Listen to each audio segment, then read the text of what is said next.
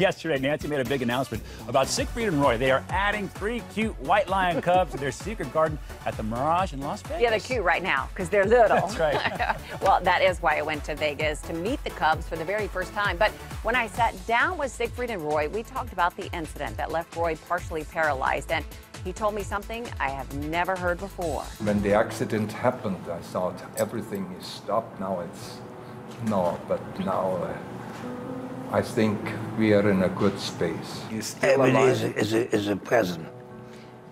I'm thankful to God for every breath I can take. October 3rd, 2003, Roy Horn near death and rushed into emergency surgery. There's been so many different versions that you hear of what actually happened.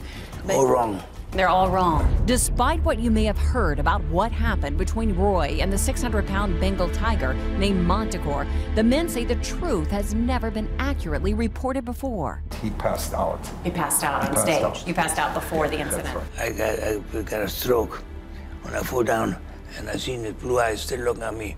Like, what now? What happened? So he did what every cat do when she has a litter.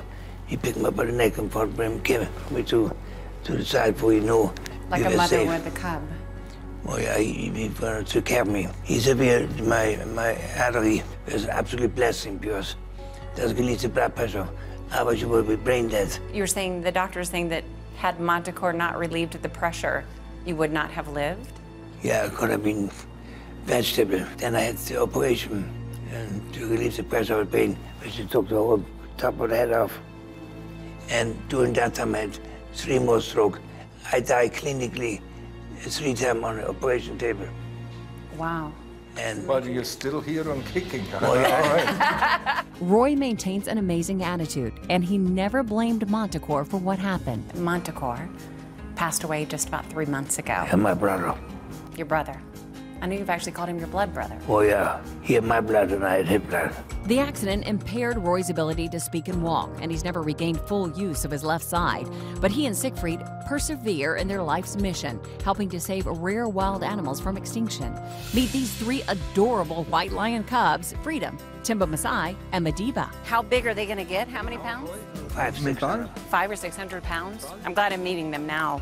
Starting Friday, the cubs will join the big cats at Siegfried and Roy's secret garden at the Mirage in Las Vegas. When I go to the secret garden and everybody comes, want to have a picture, which I'm happy to do so. But at the end, they always say, and how is Roy? Very well.